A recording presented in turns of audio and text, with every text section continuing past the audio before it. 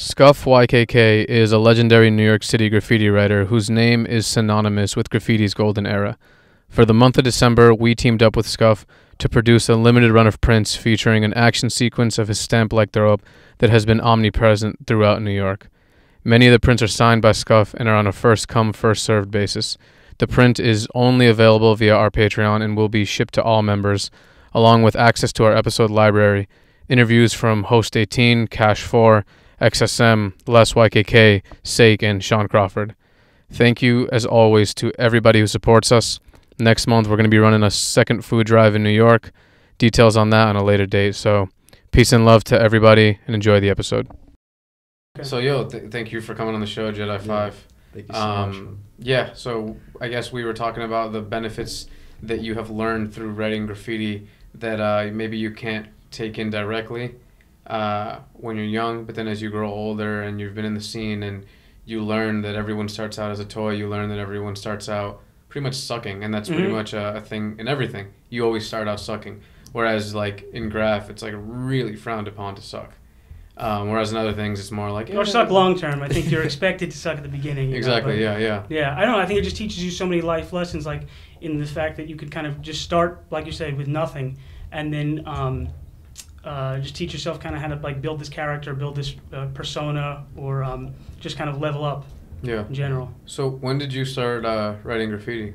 97, 98, around then, yeah. What made you start writing? I think for the reasons that a lot of kids get into it, like it was just something that I was attracted to. Other kids in high school were doing it, and I just wanted to kind of be a part of that. I wanted to be a part of something, so I kind of just gravitated to it, just to kind of maybe even just fit in with my peers. Yeah. And then once I really got submerged into the mystique of it all, it just captivated me so much, I couldn't wrap my head around how there would be someone who would be up in, let's say, Brooklyn, Queens, and the Bronx, and then they were also painting with so-and-so and so-and-so. I couldn't wrap my head around it. It was just like the mystique of that all just captivated me totally. What was your life like? What were you into before you started writing? Definitely like a lot of sports, like a lot of just generic, basketball, baseball, just sports nerd kind of stuff. So why do you think it, like, I don't know, I feel like a lot of the times people who get into graph, they're into like other maybe similar things. Like I know a lot of skateboarders eventually get into graph, or people who, like in the past, like B-boy culture, they would get into graph, or vice versa. I think it kind of just, the desire to latch on to something, to be accepted by a group of people. Mm-hmm. I think you could just be an adolescent, you're either insecure about various things, or maybe if your household is the kind of place that you don't really want to be in, you want to like kind of just sneak out at night and whatnot and paint. Yeah. It was just a bit of an escape, and I think in a lot of ways. Growing up in Brooklyn too, I think that's a very good place to get a feel for what's going on in terms of graffiti. You know what I mean? Like a lot of because I'm from Brooklyn too, and thinking of like the writers that have come out of there, especially the generation that you come from, you know what I mean? 90s, it's like the prime, you know what I mean? Like I take a lot of pride in like South Brooklyn kind of graffiti-ish styles, and like you were it, you know what I mean? You were like in that era, you know what I mean? I just missed it by like a few years. Couple of years. Yeah. Definitely. Well, I mean, but it depends when you came up. If you were coming up in the 80s, you would think that was like, the golden age, That's true. But I do feel fortunate that I at least got to, before the buff came really strong in like the early 2000s, that I really got to see even older graffiti on the walls, dating back to, late 80s, early 90s. That kind of stuff was still influencing me as I was coming up. So. Dude, you know what I was thinking about in terms of the buff? Like, a lot of the train, because they redid the train stations in Brooklyn. They spent like $9 billion, resurfacing all this stuff. And like, for example, the N line, like when you would stand on the platforms, you would see like the catwalks on top covered with like graffiti from like the 70s and 80s and 90s, right? And now since they like painted it all, it's like it kind of takes away, it's like they killed a big chunk of that graffiti that I looked up to as a kid. And it's truly, the buff can truly change things. It's sad to say, but yeah. Certainly, yeah. I mean, a lot of that mystique of it is just washed away, in that. But that's part of it, though. Like right now, the buff isn't as heavy, and I hear people complaining about that in a way, just because like they don't have any. So it's like this is like an ongoing cycle. A lot of people like to say like that like you die and graffiti doesn't, but graffiti dies quicker than you do. You just do 4 million of them. Yeah, well, but I personally have tried at least to like seek out unique places where I think the graffiti can last decades, if not even longer than that. You know, I mean, not even just in exploring the subway tunnels in New York, but just various other like kind of municipal structures that would have no reason to get cleaned or no reason to get kind of torn down. I mean, if you're painting like a rooftop or whatnot, you know, I mean, New York City's just always changing. It's always in flux. So there's the potential that building is just going to get demolished regardless. But I do think there's a way, if you do enough research and you really kind of know where to snoop around, that you can find places that, I mean, you know, will stand the test of time to some degree, however you define that.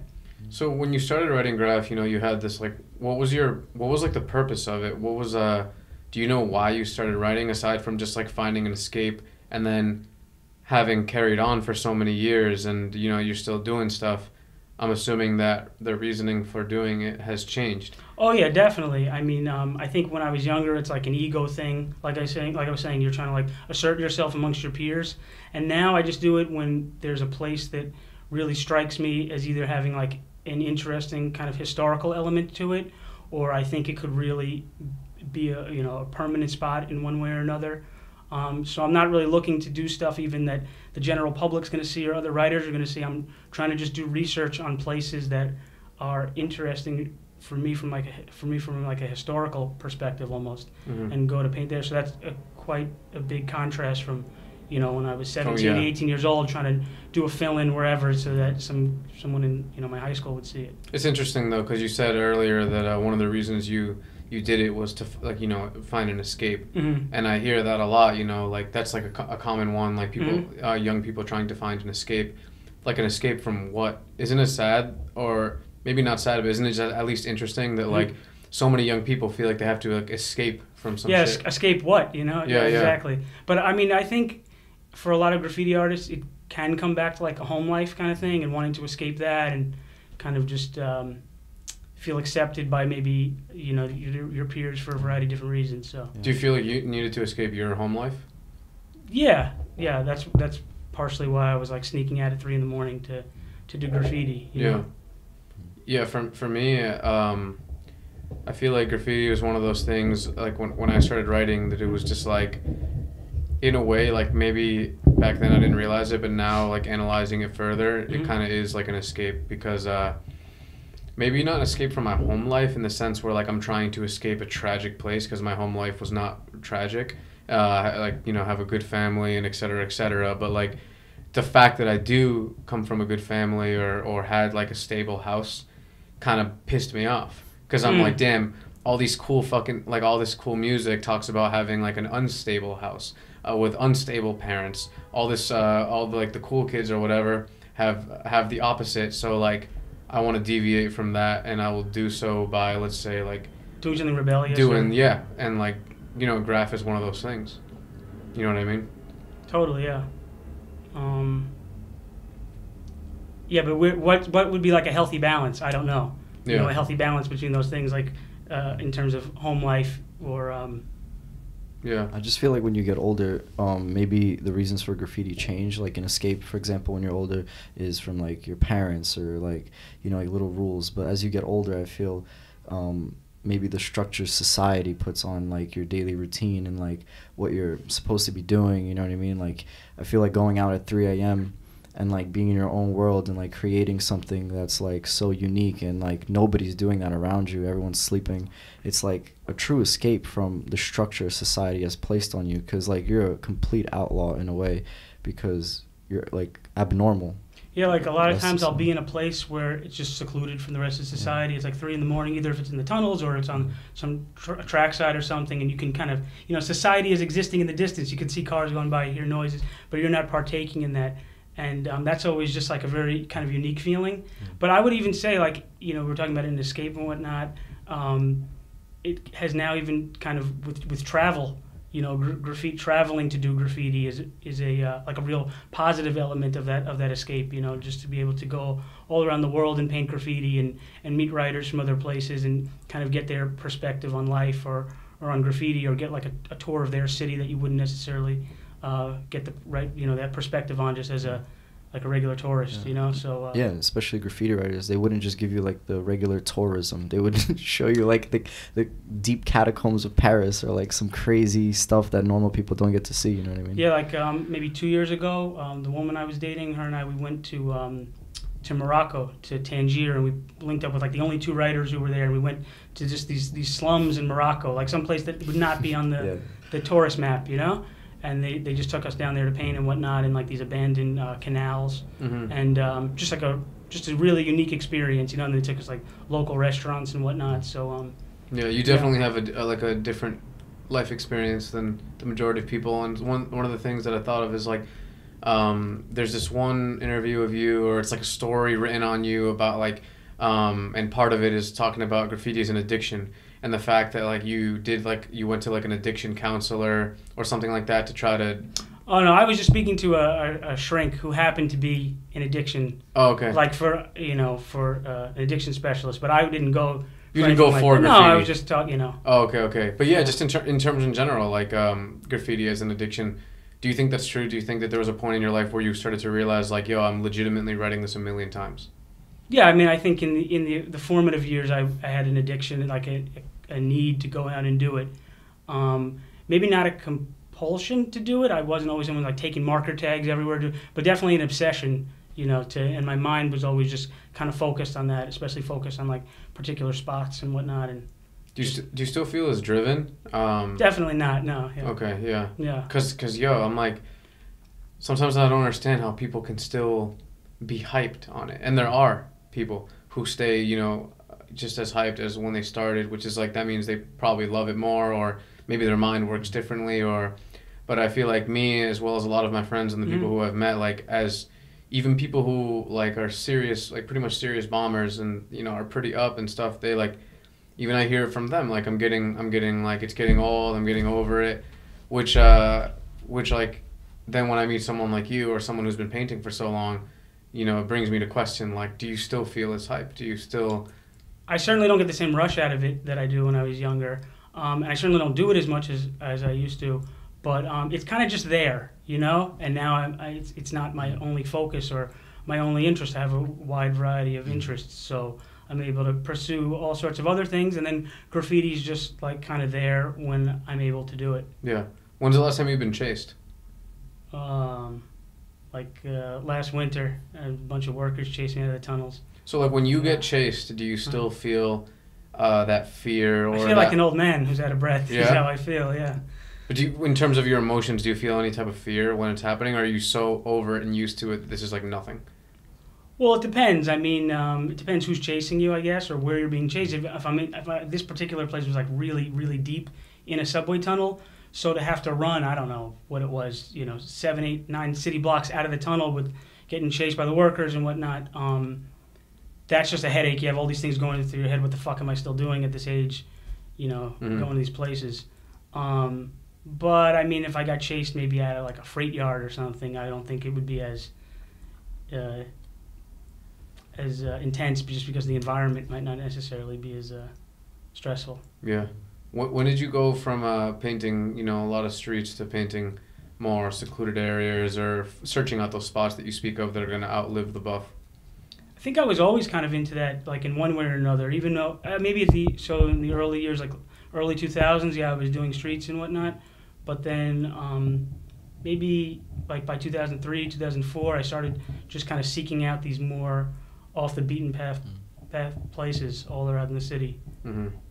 Well, what would you say some of the craziest differences that you see, the key differences in between the era that you came up in, even just outside of graffiti, but graffiti included, to now when we're living in the cell phone era, pretty much the robot era? Well, right now I'm like thoroughly blown away by the magnitude of graffiti that some young people are painting. Like there's this guy Anso, I can't really wrap my head around how someone's writing that much. But in terms of like the landscape, I wouldn't really be able to pinpoint, other than the fact that, well, I think writers from when I was coming up but like I said, the buff had been less strong, so there was a lot more influence from older graffiti. There was a lot more to draw from and take away from. The buff was less strong back then? Less strong back then, in 98, 99, when I was just starting, with graffiti. So to be able to really kind of absorb graffiti from 1990, 91, 92, to soak that up, I think had an influence on writers from that era's style and their perception or their perspective. As compared to now, like I see that not people from that era aren't as active anymore, you know what I mean? So like there's not much going on in certain neighborhoods where, let's say, had a strong foundation of graffiti and like very skillful graffiti writers. So maybe like as a kid growing up, like now I wouldn't have that much motivation because no one's really doing anything. I would look at it in terms of that way, you know what I mean? Yeah, but I would kind of say, like, nowadays you have people really pushing the envelope in terms of, not only in terms of the spots, but like the magnitude, the size of the stuff they're painting. I mean, there's people doing all these really insane like roller spots and whatnot. And I don't think people were really pushing the envelope. I mean, they weren't back then. So it's a little bit of both, Yeah. Positives and negatives. What do you say? What do you think where has technology played a role in the evolution of that to the point where now there's, like you said, rollers and people just painting as much as they are? Because now, even though people like Ansel aren't really on Instagram like that, there is a sort of instant gratification that comes with having your own little graffiti Instagram account where you can post it, or even if you don't, seeing it posted by all these photographers that, document the graffiti that goes down, particularly in New York. Yeah, I mean, there's got to be people who are just painting graffiti for Instagram or for that kind of notoriety. I would also just say that there's a bit of like maybe a homogenized internet style where that's not even talking about New York City. I'm just talking about globally. Like sometimes you can't necessarily tell where someone's from or where their influence is coming from, other than it might be just coming from the internet. So that's definitely something that I think is affecting contemporary writers a lot more than people from my era. Do you think it's the internet and technology and Instagram and all that is good or bad for a graph? I think the internet is kind of just like, it's like a yin and yang thing. I think it can provide good and bad things. So, I was just mentioning how I went to Morocco and I was able to paint with these other writers. That never would have happened 25 years ago. That was because of the internet.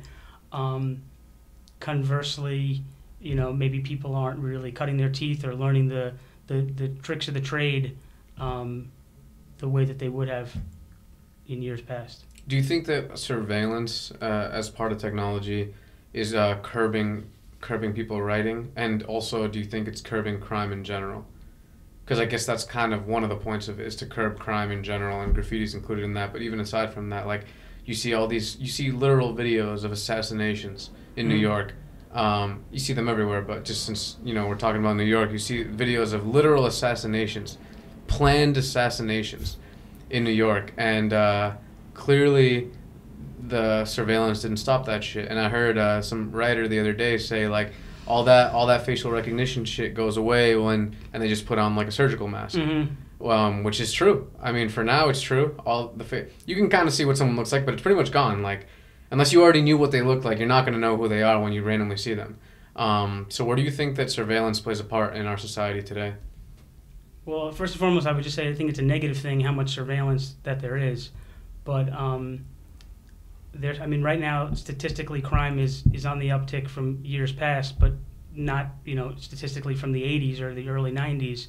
So I don't really know. I don't really know enough statistically to answer the question. Yeah. Well, why do you think though that the more surveillance is a bad thing? It just doesn't feel right. It has like an unnatural kind of quality to it. Yeah. To have either through, like you're saying, facial recognition, or just having your Google, whatever, spied upon. Or even like the fact that people put tape over their like laptop cameras and stuff like that. Like that already shows that obviously you're not on a video chat at the moment, but just to know that it is a fact, they can activate that stuff without you knowing, is like, this is uncomfortable. That's what you know what I mean? And like cameras on the streets, like every building has, you walk down a block, you're on footage like 50 times without knowing it, you know what I mean? Yeah, I mean, it's just really unsettling, and at the same time, I don't really know what we can do about it at this point. Yeah. Yeah, and I mean, it seems like there's nothing we can do about it, but the question is, like, so I guess in theory, surveillance is there, one of the reasons, to curb crime, right? And I guess in theory, like, the more surveillance there is, the more crime they can curb because people are less likely to do shit if there's literal video evidence of them doing shit. Like, there are writers who, even just in graph, who see a gate, and if it has that camera with the flashing red shit, they're going to a new gate. They won't hit it, yeah. Yeah, so then the question is, like, for society as a whole, where we live in a society where there are maniacs who are smoking people left and right for literally no reason besides, like, they're in their mind, like, something isn't right. And if, like, surveillance can curb it, now the question is, and I'm not saying I agree with this, I'm just playing devil's advocate, why not have more if this can potentially save someone from getting axed at an ATM thing? You know what I mean? Yeah.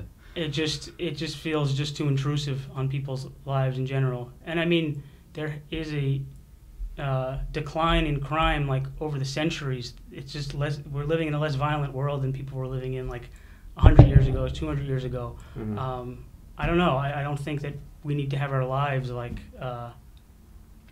we don't have Big Brother, if you will, kind of just looking over us. Yeah, it was funny because today I was at 34th Street Herald Square, and there were cameras everywhere. Yo, I was going into, like, you know, where you swipe your card, whatever, go into the turnstile, and under each, like, you know, a turnstile kind of has its own little booth, each turnstile, and for each one there was two of those cameras, like two globes for each turnstile, and I'm like, this is ridiculous because what the fuck what are you gonna do? Catch someone hopping? Like, two cameras? Where are they pointing? I don't know, but, like, I'm assuming that it's something to do with the fucking turnstile, seeing as they're right above it, and it just made no sense. Like, I was looking at it and I kind of wanted to take a picture of it, but yeah, no, that's crazy. But you talk about, like, how 100, 200 years ago we had, like, a more violent society. I mean, society has just been on the decline in terms of violence over in general the decades, centuries. I think there was like an uptick. I read a book about this. It was like Angels. Anyhow, there was an uptick in the 1970s over the last 120 years.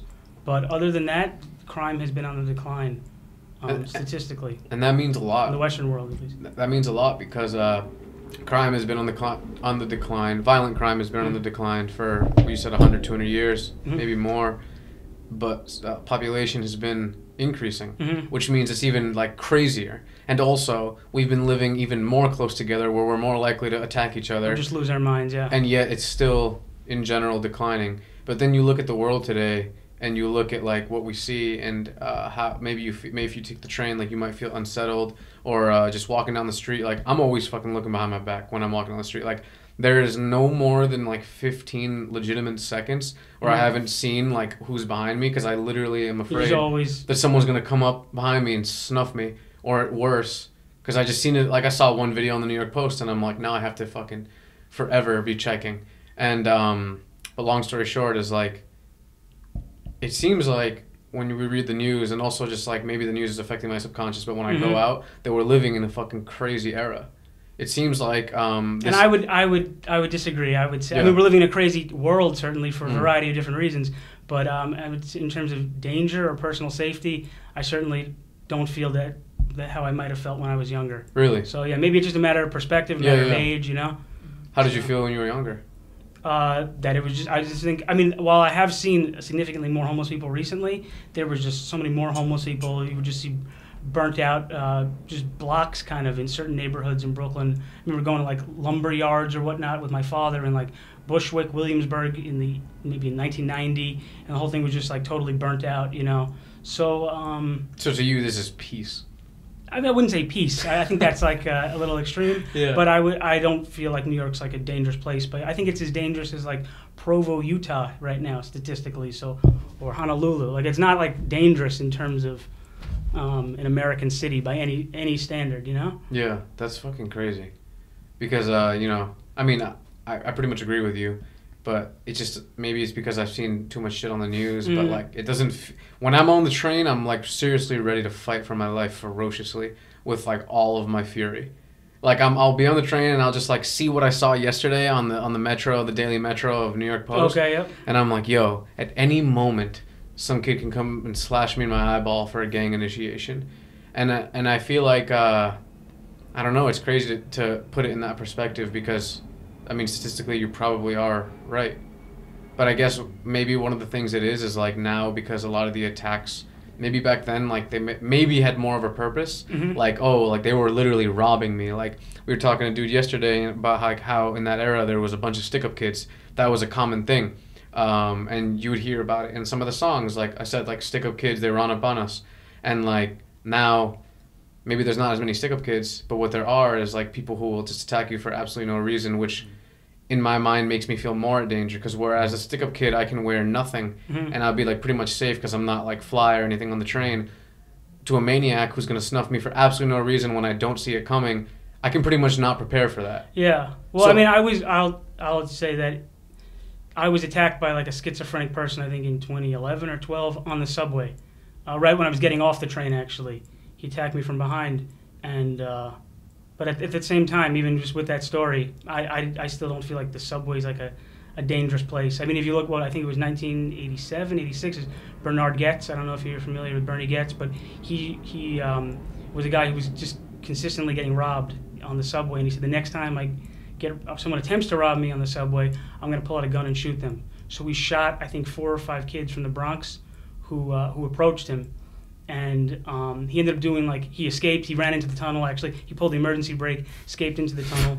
And then I think he just did like a year or 2 in jail for an illegal firearm. But he never got in trouble for actually shooting these kids. And he was a white guy, and they were all black teenagers. So it had like this whole like racial element to it. It was a really famous case. You can look it up, you know? Wow. And then he went on to own an electronics store in the city called Vigilante Electronics. Wow. So by 14th Street, so go figure. Yeah, but yeah. So what happened when you got attacked on the train by a schizophrenic from behind? So I was looking in the tunnels, just looking at the graffiti. In fact, the train stopped by like an old filament of mine on the F line. So I was looking in the tunnels, and there was this guy.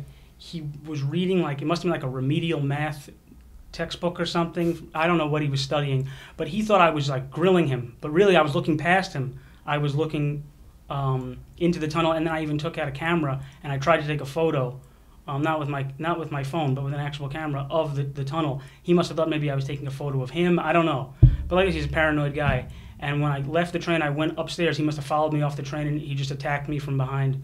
And luckily, I wasn't severely injured, but it was a crazy moment, Wow. What was the attack? Like he just hit you? He just threw me from behind, and then he was standing over me, telling me something like, don't ever try to play me for a sucker or something. I mean, he was out of his mind, Yeah. The guy was out of his mind. But I had like a fractured wrist or something, but it wasn't particularly bad. I could still paint even. Oh, shit. Wow. In fact, my buddy Curve and I, we did like this big mural the next day out in Coney Island. So, That is crazy. Yeah. So you for the most part, though, you think that the MTA is safe? Yeah. Yeah. I mean, you read studies, people are nervous on the subway. Yeah. I get it. But I think by and large, it's not like, I mean, I take the train 4 times every day, and I haven't been attacked yet or seen anyone get randomly attacked. Mm-hmm. Yeah, I think the media makes a good point to really emphasize these terrible things. To instill that, for sure. Because I remember I did take the train for like a month or 2, and I was literally on the platform waiting for the train, and my friend sent me a video of like some random dude like just randomly stabbing people on the train. Like he didn't care how old they were, who they were, insane. Like anything. And I'm waiting, and the train's approaching, and I'm like, I haven't been on this thing in a month, bro. This is like, I'm gonna get on, and right away I'm gonna get stabbed, and I'm sitting there like with my book bag on my lap, like fucking ready to use it as a shield. And I'm like, yo, this sucks. Well, I do think that there might be like more schizophrenic people just walking around the city than in years past. Do you think it has to do with like the current state of things, like mental health and all that stuff? Yeah, I think people's mental health in our society is just a mess, in terms of either diagnosis or, people who are supposed to be on medication. There's a guy in my neighborhood, he's like absolutely out of his mind.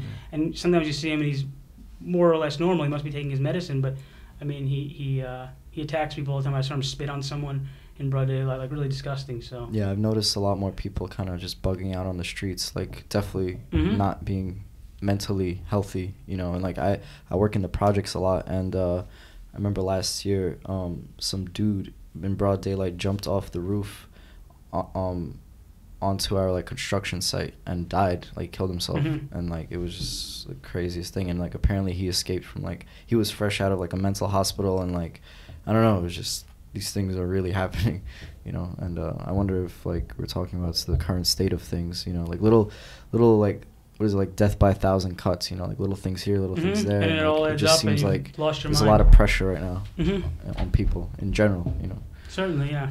I don't really know what can be done to fix that. To kind of curb that, yeah. Because it's kind of like just like deeply ingrained in our system. Like it's hard, especially in New York, to pay rent. It's hard to, you know, survive after the taxes.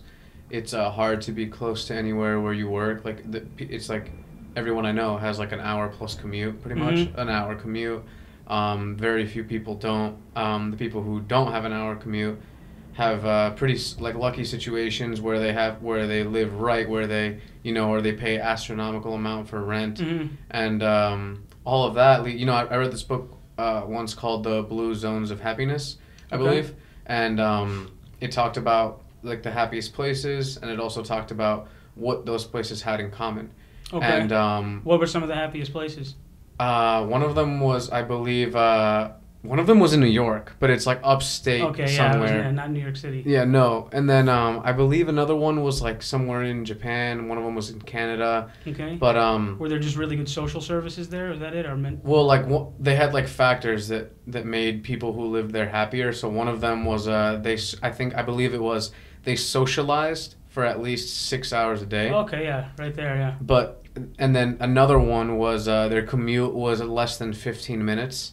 So first of all, those two things, it's how the fuck are you supposed to socialize for 6 hours a day if you work a regular job, like a regular 9 to 5? In the morning, you're going to work, so then that's done. You get out at 5. Let's say you socialize for 6 hours, assuming you don't do anything else from 5 to 6 p.m., assuming there's no commute. Now it's 11 p.m. I don't know, the time isn't there. But then for some reason in these societies, whether it be for like their traditions or their religious backgrounds or whatever, like they made it happen. They made it happen and they socialized and they were that much better. That much happier. Yeah. And I mean, anxiety, depression, these things just plummet when you have other people around you. And then the commute also. Who in New York only has a 15-minute commute? Very few people. And compared to how many people... If you have a job, yeah. Compared to how many people live here, like, they don't. Yeah, that's true. And like right now, like traffic is inevitable anywhere you go in the city if you're driving, and like I'm sure that takes a toll on people too, you know, like just every single day being like, yo, again and again, and like I gotta sit in this for like 2 hours, like that's I think a lot of people are just kind of hanging on by a thread, and then just one thing or another happens, you know, and that's it. Yeah. How do you feel living in New York? Do you think that New York is a good place to live? Do I think that's a great question? As a lifelong New Yorker, as much as I fantasize about leaving the city, and as much as I'm always on like Zillow looking at other places, or I try to travel and just get different perspectives, man, I mean, sometimes just the opportunities that come your way in New York, outside of graffiti even, just like professionally, or the people you meet, it's like, or the kind of restaurants you can even eat at, I'm just like, wow, this wouldn't be happening anywhere else but New York City. At least I don't think so, or in this at this volume, you know? So, but do I think it's a good place to live? For some people, yeah. If you can make it work, if you can hustle, if you can figure it out, you know? Yeah. For you, definitely yes. I feel like I'm just such a tried and true New Yorker, even though like I said, I've had this lifelong fantasy of living in all these other places. And I tried living outside of New York City briefly. I lived in California for like 6-7 months. I spent a little bit of time in New Zealand, but all in all, I just always find myself coming back to New York City. Do you think it's a physically beautiful place? Like, do you think, for example, one would go to Paris and see the river and then see all the beautiful architecture that was literally like made to look beautiful, and then one would say, okay, this is a beautiful place. Now, do you look at New York and think the same, or? I think on like a beautiful spring or summer day, maybe it can have that quality to it, depending on where you are. But I wouldn't say it has like the same beauty, the same mystique as those other places you just mentioned. Yeah. You know? I find certain aesthetics like beautiful in like my neighborhood, for example. Like, I remember the other day, because I'm always in a rush, and I would just like always ride my bike to the gym or whatever, for example. but then I had like extra time that morning, and I like I walked like the long way there and like the long way home, and then like hopped on the train, and like I was just, this place is pretty sick. Like it has like little pockets of like originality and like certain life, even though like most people wouldn't see it that live there, but I just try to look at it from a different lens, and little things were like, this is so cool that like this has been that way for so long. Yeah, I mean, there is like fascinating architecture all around New York City. But I don't know if I feel the beauty of New York always when I'm walking around it. Sometimes I'm just a curmudgeon, New Yorker. Yeah. So have you ever thought about actually leaving? Yeah, I mean, like I said, I'm always looking at different places and whatnot, and like I said, I tried living for a little bit out in California, out on the West Coast, but I don't know, in terms of just so many different business things that have going on here, or just different people I know here, I see myself being here for at least the next few years, God willing. So are you the kind of person who would like to live in a city? Oh yeah, like I need hustle and bustle. Like I have a real difficult time at 3 a.m. in the suburbs, or even just half an hour, 45 minutes outside of the city at 2 a.m. with the crickets and whatnot. I have a really difficult time with that. Really? Yeah. Yeah, because me and him are like a little bit. I mean, would you like to go camping and stuff and kind of just? I've recently been adapting more, and like forcing myself through straight up like meditative brainwashing. Okay. To enjoy parts of my day that I considered before unenjoyable, but every like few months I like have to go to like straight up essentially what people who are from New York would call the middle of the woods, because like I really like feel like I'm like going insane type shit. Like I'll leave my house and I'll have to like watch where I'm walking because of how many people are on the sidewalk, and then I'll be like, I need to, you know what I mean? You just need that escape. But lately I've been like completely enjoying it and having a really good time here. But it's always interesting to hear the different perspectives of people who come on the show, and we talk, like all of them pretty much live in New York, and what they think about it and how their experience has been here. Some of them moved here, some of them have been living here forever, and it's just interesting because I hear like all over all the different board. Perspectives. Because it's crazy though, like for example, anywhere else for the most part, if you're gonna drive, let's say 5 to 7 miles, that's like a fucking, I don't know, 10 minutes, like 7 minute drive. Yeah, it took me an hour and a half to get here from Brooklyn. And then when you get there, meaning anywhere else, you're going to find parking. You're going to. Right away. There's pretty much, and if you have to look for 5 minutes, that was like too long. Yeah, that was like forever, And then here, it's like a fucking shit show to get somewhere. And then to find parking, like that's a whole nother commute, finding the parking, depending on what area you're in. It's just crazy. What do you think about all the cars in New York? Well, I'm part of the problem because I just got a car in the last year. But yeah, I mean, so I have no point of reference really. I never drove before having this car, so I wouldn't know. But people are saying that the traffic is even crazier than ever in the past year and a half. There's more and more cars on the road.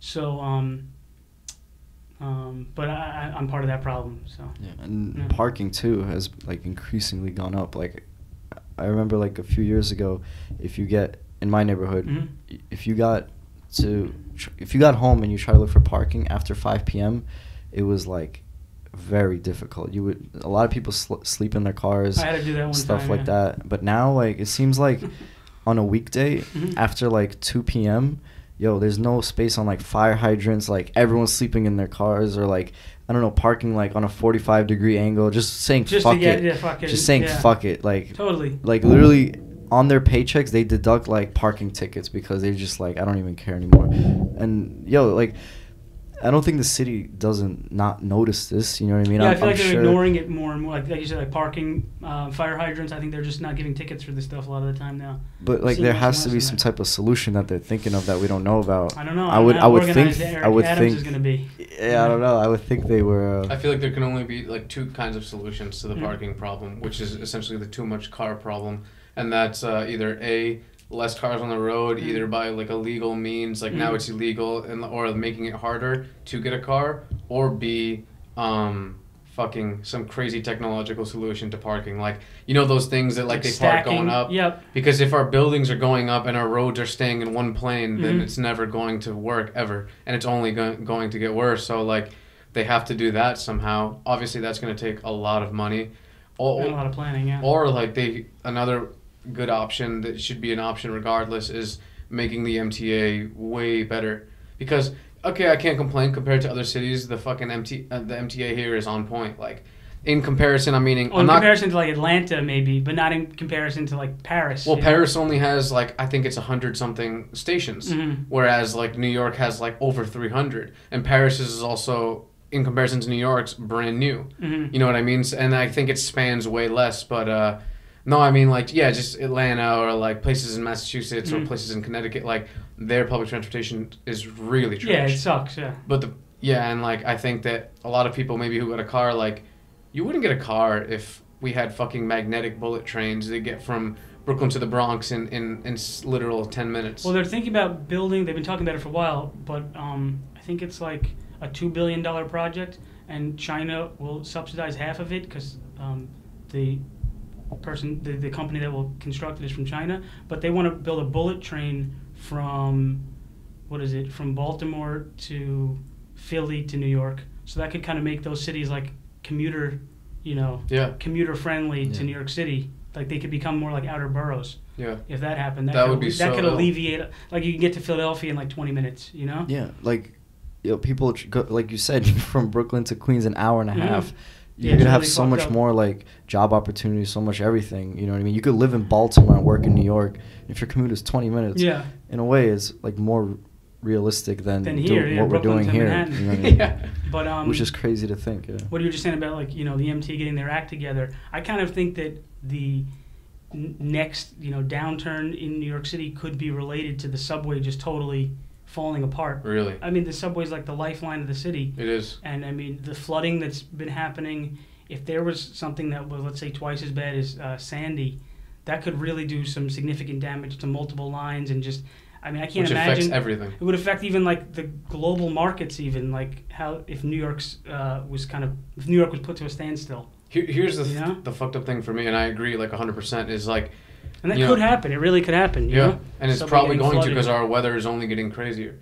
Like, it's pretty much essentially a matter of time until it does happen, unless we plan accordingly starting now. But the thing is, like, for me, which I never understand, is like, okay, so let's say 6 million people. I looked it up once, but I don't remember the number, but I'm just making this up. New York City? New York City is 9 million. No, I'm saying let's say 6 million people swipe a day. Or some people swipe twice or whatever, but you end up swiping 6 million swipes a day.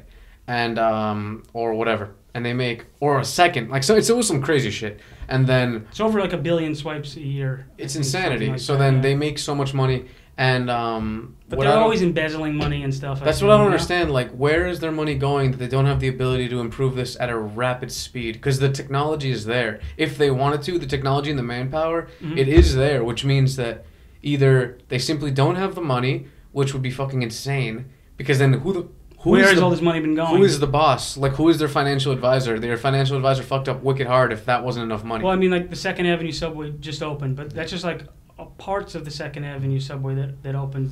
The idea behind the 2nd Avenue subway was much greater, and, like, the ribbon-cutting ceremony for that was with Rockefeller, you know, in the early 1900s, you know? So, like, where was all that money going? That was supposed to, for the 2nd Avenue subway for what is that? I don't know, 70 years? How many years was the 2nd Avenue subway just in flux, you know? And they always wrote it into the budget, and then where was that money going? So don't forget the bridges and tunnels, because that's also MTA. You know what I mean? The tolls. The tolls. Yeah, they're getting money from that every second. Every literally second. And it's more than $275. I mean, there's definitely just all sorts of like corruption and bureaucracy and whatnot. You know? And it's stupid to have that corruption there, because, like you said, if something fucking goes wrong, something goes really wrong. For them, too, probably. They're probably just trying to ride it out as far as they can. Or, I mean, they've been riding it long enough, you know? Yeah. And it's really insane. I wish there could be something done. I wish there was, like, you know, sometimes, like, we've done, like, some, like, you know, donation campaigns to help out, like, people within our community, and also, like, different things like that. And often I find myself really trying to, like, sit and think about, like, what could actually, like, help not only my life but like everyone's life while also helping my life, like in a way, like what if I could like help, for example, make the MTA better? But it's like there's literally no fucking way. You'd need like so much money and so much coercion and power. And I'm like, well, that blows. So, you know what I mean? Like, it would be cool if a bunch of people could get together and make an actual change, like in this like so-called democracy. We all get together. We decide this is what we want. Okay, we have this fucking fake online money. Boom, here you go. Now we fixed it. And it's not possible because of the amount of money you need. I think there was that dude from London who came in to try to fix the subway system here in New York, and then I don't think he probably killed himself. I think he stopped working on it now. I think he just gave up on the. Maybe I'm wrong about that, but I think he's not even involved in the project anymore. Yeah. Because it's like 1940s technology. I'm just 2020. I'm just thinking about like the physical construction that you would have to do in order to change and restructure like the subway system to like a bullet train. It would take so long. Like, it would be impossible, you know what I mean? On this particular, these tracks and whatnot. Yeah, that's what I'm saying. It would take forever, literally. You know what I mean? And they would have to start, I guess, like maybe station by station. There would be a shit show. I mean, when they built it, I think it's 1904 was the original ribbon cutting ceremony. 1904. They just didn't expect New York City to be the living, breathing organism that it is, So I don't think anyone who was involved in the construction of it at that time realized how much of a lifeline of the city it was really going to be. And now it's just so decrepit. Some stations are like 100%. So grimy, so decrepit, Still standing on that original foundation that's over a century old. Though there's like in a lot of stations, if not most, there's legitimate like green slime oozing from the real wall. Nasty shit. And there's no telling what that is. Yeah, right? Like what the fuck is that? There's like 110-year-old slime. Coagulated green slime that's turned into a prehistoric rock. And you're breathing some particles in from that shit. All that steel dust and whatnot. Like, I wonder what it's like, not even like workers, but the guys who run those little like newsstands on the subway, like West 4th Street, I know, or 42nd Street. What it's like to breathe in that shit all day long. Have you ever had any health concerns with being in the tunnel so long? Certainly, yeah. Have you ever gotten something checked out? Yeah, I went for like a lung X-ray the other month. I'm waiting for the results actually, but it's something that as I've gotten older, I am a bit paranoid about, because I have had a decent. I mean, maybe not compared to workers, but there's been just nights in my life coming out of the tunnels or just all sorts of, just around the fumes and the filth and whatnot, and you just. Blowing out all sorts of multicolored snot out your nose, and it's like, what are the long-term effects of this neurologically or physically, so. Do you wear any type of, like, PPE, like mask? Yeah, I wear a mask whenever I paint anything indoors, whether it's for a mural, because I paint a lot of murals, or if it's for, painting in the tunnels. Yeah. But still, that can only protect so much, because, like, so much of the absorption is really through your eyes or even in your skin, so, yeah. Like, it's seriously through your eyes. Yeah, I think the eyes actually absorb as much, if not more, than your nose or mouth. In terms of what? Just like, gas particles? I mean, I'm no scientist, but the particles, yeah. Because I was having a conversation about this the other day with someone. Yeah. We talked to Sergio Hernandez, who's just like some tattooer guy, and he was saying how like COVID can be absorbed through the eyeballs, and I didn't really like pay it that much thought when he said it, but now that you say that, it just reminds me of that. I mean, paint fumes, it makes sense if you, like, are in a tunnel, you see, when you spray near the lights, those light bulbs, and you see the fumes, that shit's crazy, you know what I mean? It's really crazy, And when you don't see that, it's still there, obviously. And even if you're not spraying, you just look at the light bulb, there's just, like, dust particles just floating around and whatnot. So, I mean, the one saving grace maybe is that when you look at the older era of writers from the 80s, they were painting in the layups underground. They were painting with lead-based paint, Rusto and whatnot, and a lot of those guys are still kicking, a lot of those guys are still floating around, but it's definitely a concern of mine, Maybe it makes your immune system stronger. It's like that George Carlin skit where he was saying like he used to swim in the Hudson River when it was filled with human shit. He's great. He's one of my favorites. It's great. Made him stronger, only time will tell. But yes, I think you'll be fine. Well, thank you very much. Like I'm sure, maybe you're not as fine. Let's say as someone who didn't inhale, but everyone has inhaled some exposure or done to something some shit, like thinking about what we were saying in the beginning. Like there's literal like people who've been heroin addicts for 15 years who then end up living and being like healthy and iron men when they're 60. Or people who smoke for decades. Yeah, a lot of it is genetics and whatnot. But still, I wish I had erred on the side of caution as a younger person, wearing a mask, or when I was doing commission jobs, wearing a whole painter's suit as opposed to just a mask, you know. That kind of stuff. Wow, a painter's suit is just so that your skin doesn't absorb it? Yeah, I mean, it would just be good to not have all those particles floating around, you know, getting caught up in your hair and whatnot. Yeah.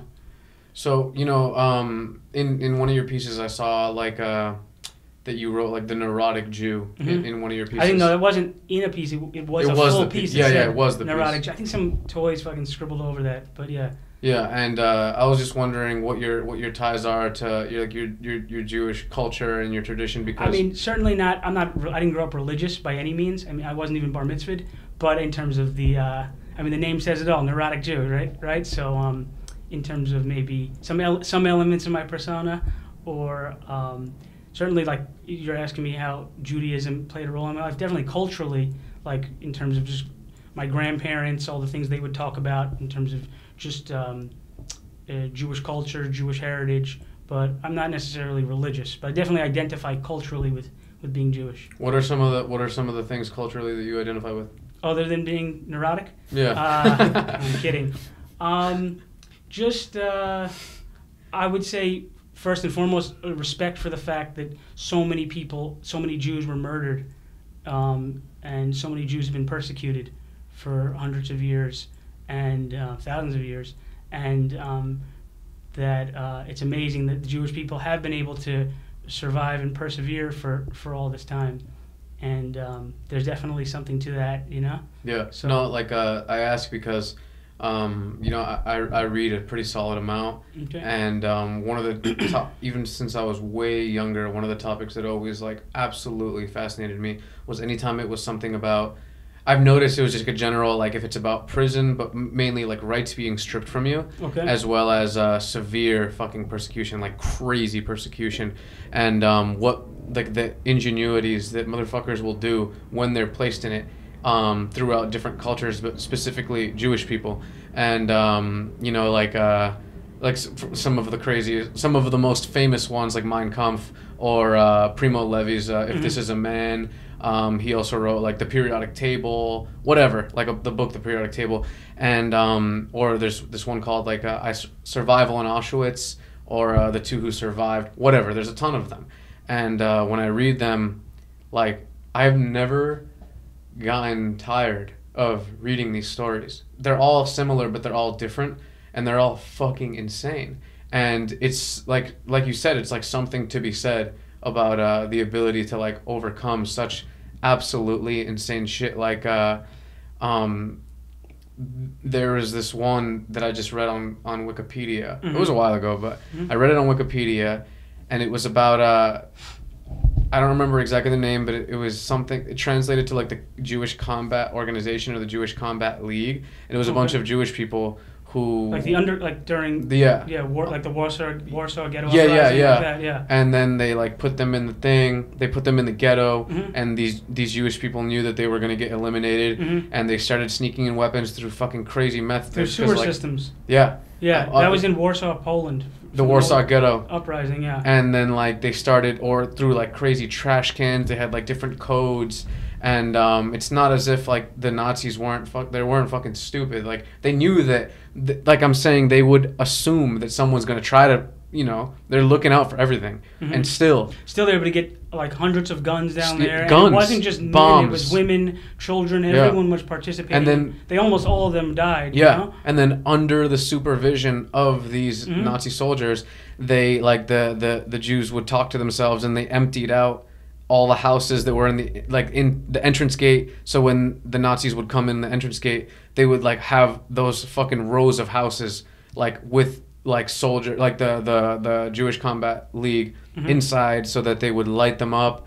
And it's just, like, fucking crazy. Like, all the things they've done are, I was just reading one, and he was talking about how in the Gulag or in the prisons, they would they would. Oh, you mean the concentration camps or in, well, like, no. the ghettos? So this wasn't in a concentration camp. Okay. This was someone who lived in Russia. Okay. And but it was, like, in super anti-Semitic Russia, and they were like spreading. This person was, like, telling the other countries what was going on, and they got sent to, like, a Gulag. Okay. And but still, it's, like, someone under intense pressure and persecution. and he would talk to his cellmate by taking his cup and taking all the water out of the toilet or some crazy shit, and then like whispering into the toilet. Wow. Like it was a toilet phone. And then because they were being watched like crazy, and somehow they were able to hear each other and find out like, okay, I get it. Okay, you initially talk, but how do you initially get the person to understand that you need to empty out your water? Yeah. And it's just like the insane shit that they've done, and I've just always like found that like insanely fascinating, and it's something that like should be studied and learned from, specifically like in Primo Levi's book, If This Is a Man. Mm-hmm. Are you familiar with that book? No, not so like no. this is like he was like an Italian Jew who got caught and trying to flee, or he was part of like some La Resistance shit, and they caught him.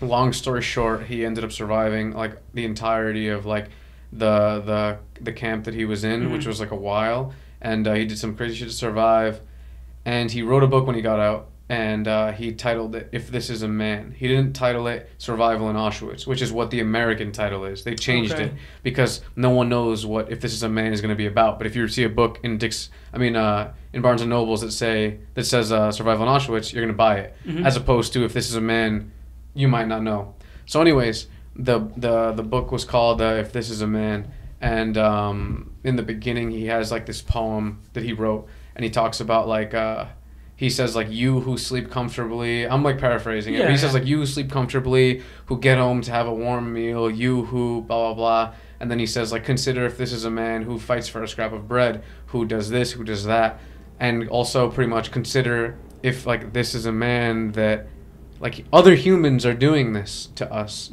So this is like, and this isn't the first time that this has happened, meaning not just to Jews, but to, in general, like crazy fucking totalitarian regimes that want to like whatever. And it's just something crazy because it like hasn't gone away. There's a fucking like Holocaust going on right now in like North Korea or whatever, and other places. And it slips past our attention because we're living in our safe little America. And I'm sure that in years to come, meaning like probably like I'll be dead, but they'll look back and be like, look, all these countries didn't do nothing. But just like in Germany, Poland, a lot of the countries didn't know what was happening. And a lot of the countries, I mean, America knew what was happening and sent ships back, from the port of New York even. Yeah. But I mean, then you have, I think, the King of Denmark, when all the Jews had to wear a Star of David, the King of Denmark wore a star, and he said every citizen of Denmark is a Jew. So if the Nazis want to kill the Jews, they're going to have to come in and kill every citizen of Denmark. Yeah.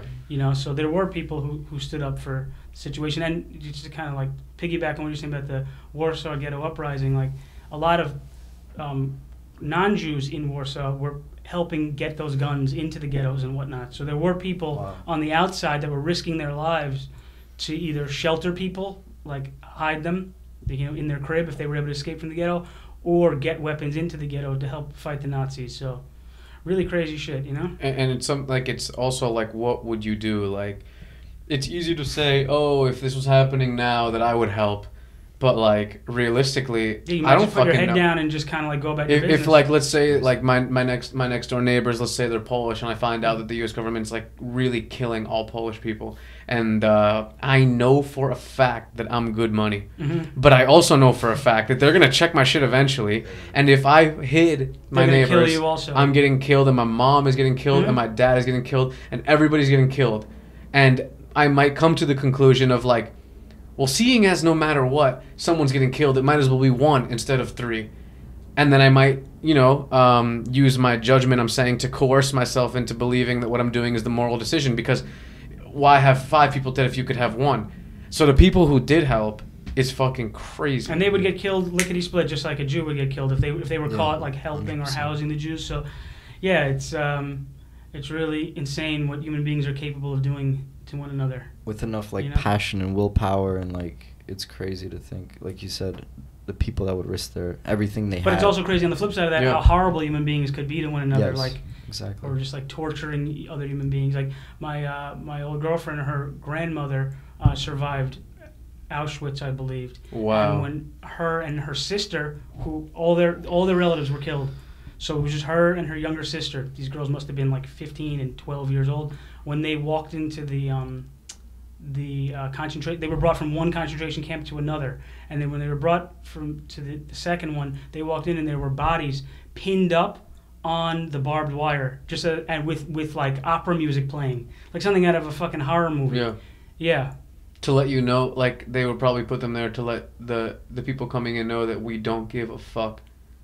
Yeah, just and we will psychologically break them from day one, you know? That's what they say. They say that like a lot of that, like they, I know like from the readings that a lot of the people who survived make sure they kept their humanity by doing small things such as like trying to wash your face, even though you know it's essentially filthy, it's futile. Like you're gonna wash it, it's gonna get dirty, and no one even gives a fuck. Everyone here is dilapidated. Everyone's filled. Everyone's 20 pounds. Yeah. Exactly, but the people who did, like, they tried to maintain that thing that makes you a human, that makes you clean things, and like, kind of a little bit off topic, but one of the things I always think of is like materialism and how it's seen as like a bad thing, and how like it's like the stupid thing, I guess. Well, excess materialism. Yeah. But some people, it is seen as definitely like a lot of the times a praiseworthy thing for those who are the farthest thing from materialistic, like meaning like a lot of like Eastern religions like Buddhism, Taoism, Hinduism. Yeah, they really stray from that, and it's praised. Although but then, I never understood why the Dalai Lama has a gold Rolex watch always. Does he? Every photo is wearing a Rolex.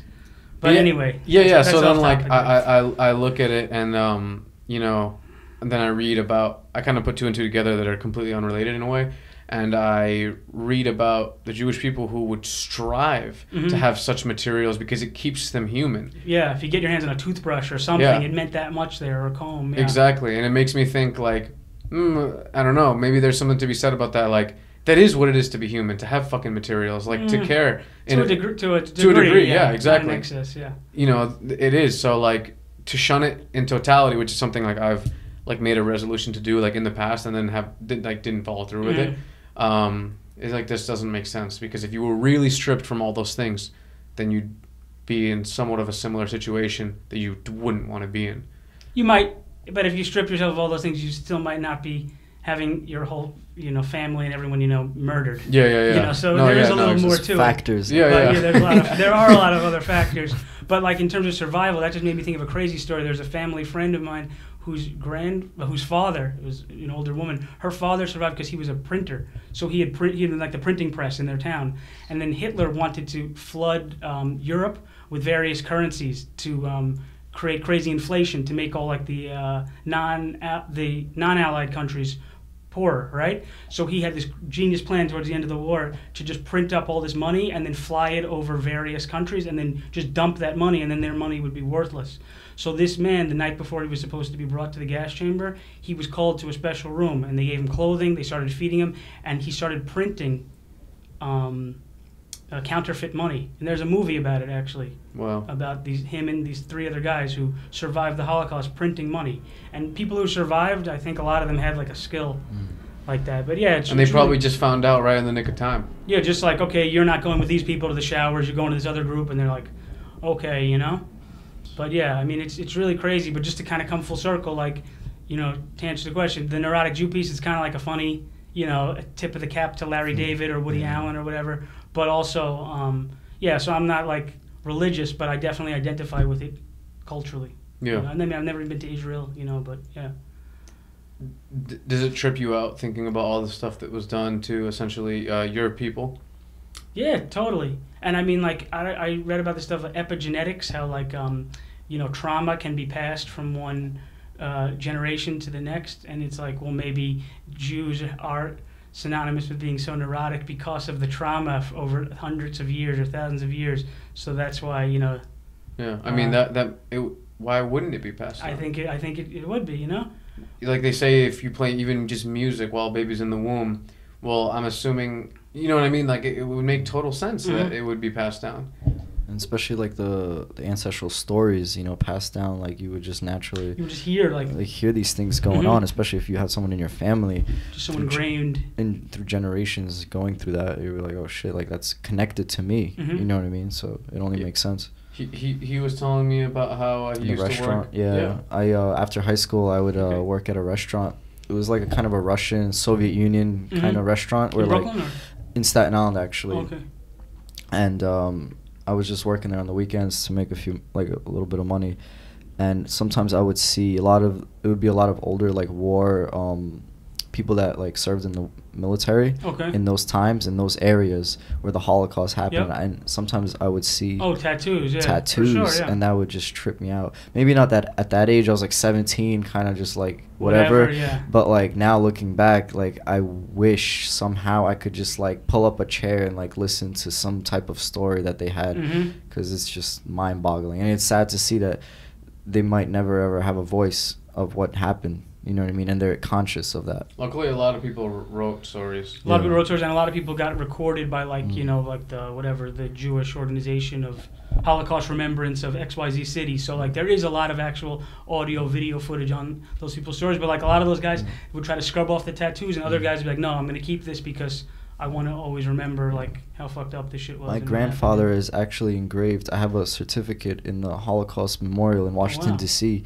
because he served in Russia during the World War II. And I don't know the full story. I need to talk to my mom more about these things. Like, I hate that. You gotta find this out. I hate that these things can just not be talked about. But he was apparently like a colonel in like some tank fleet, and they saved like hundreds of Jews. And there was some type of like confusion in what was happening. It was just a very interesting story. I just I wish I knew it right now to like say it on this episode. It's crazy. Why do you think even today there's still anti-Semitism? Because I personally, like, I don't understand it. Why people blame Jews for the world's problems? I don't know, but it definitely is prevalent. I mean, I was in the park the other day, and some guy on a bench was just, I couldn't really make out everything he was saying, but he was saying, no, the Jews are doing this. I was like, all right, you know, if that's what you think. Yeah. Yeah. Have you had any experiences of you being, I guess, singled out or treated negatively, or no? No. Oh, actually, well, the only thing I can think of, like in 2010, or I think it was 2010, a writer who goes by the name of Journey, him and myself, we went to Poland and we did all these Holocaust memorials through Stanford University. They had us go out there, and like we did the Holocaust paintings with kids in who were from a local high school in this place, Lublin, Poland, and they were all like these local soccer hooligan youth kids who were around there. And when they realized that what we were doing was like a Holocaust memorial, they destroyed it like right after we left. So that was like something, you know. But that's the only time I could think of anything where I encountered that, you know. It's so strange, because like if you just break it down to the core of what you're doing and like just humanity in general, it's like, you know what I mean? It's like why the division? Yeah, like we're all people, it's just you know. People, and like that was just suffering, and like we should understand what, I don't know, just being human in a way, and like the division is crazy, like the stereotypes and all that stuff. Like, what do you think? Where do you think we're at as like a society or like as humanity right now? Well, that's a very broad question, but I will say in terms of for America, I have a lot of faith. Maybe I'm, you know, a little idealistic, but I have faith in younger people, you know, people who are maybe, you know, 25 and under. I think that they have like just a better worldview, at least just what I've encountered, you know, versus older generations or maybe people a little older than me. I don't want to put myself in that bracket quite, but I see like a lot less, we were just talking about barriers, I see a lot less barriers between young people, and maybe it's because of Instagram or the internet. You're good at this, I'm good at, let's just link up, doesn't matter what our socioeconomic background is, we're just connected through this thing, we're going to hate on each other less. I don't know, but I have a lot of faith in, and I think younger people are like, because I do like a lot of murals, I do like a lot of workshops in schools, and like I think younger people are like super mature and whatnot these days. So I actually have faith in the future generations for this country. But in terms of the world, that's such like a crazy question because there's just so many fucking things going on, and the world is so crazy. Yeah, and I definitely, complex. In my mind, I meant it more of like the world we're living in. I guess the world America. we're living in, I oddly have faith, but I think it's going to take like another 20 years to really get the ball rolling on a lot of that positivity. No, it's very well put. Right? That's I agree. And like, I think even though despite everything going on right now, it's important to have that mindset, because that's the mindset that does make that happen. You know what I mean? Like I often catch myself like dwelling in like the negatives of what's going on. You know what I mean? But then like when I have an amazing day, like laugh my ass off or like feel genuine happiness and love, it's like, yo, life is not that bad. Life you know is not what I that mean? bad, yeah. So like most of the time. Yeah, so like when shit sucks. That's what sucks, I'm saying. Yeah, but you know, having a good optimistic view is very important. I think daily. Yeah, and I mean, listen, depression is on the rise. I know at least like amongst girls, suicide and anxiety medication for like high school and college age girls is like through the roof right now. Maybe that is like a negative thing from Instagram or whatnot. Yeah. But I still have faith even with these things for younger people. So. Any closing remarks? Anything you want to say? Any shout outs you want to give? Well, I was told I'm gonna give a shout out to my boy Kobe from Germany. That was very important that I do that right now. Okay. G-Back crew. And no, I think you guys are doing a great job on this show. I think it's really awesome. I appreciate you asking me to come on quite some time ago and just seeing the work you're putting in and the way that you're trying to not only just to let other people have a voice, but also help people through your Patreon account. I think it's just incredible what you're doing. So I appreciate you having me. Awesome, immense thank you, bro. It was an honor for us and an amazing talk. No, dude. Thank you so much. It was great to meet you. I've been looking up to your stuff for a while now. And it was cool to not just talk about graffiti. Oh, absolutely. Of course, man. That was sick. Yeah. So. All right, thank you, bro. Peace. All right. JEDI 5.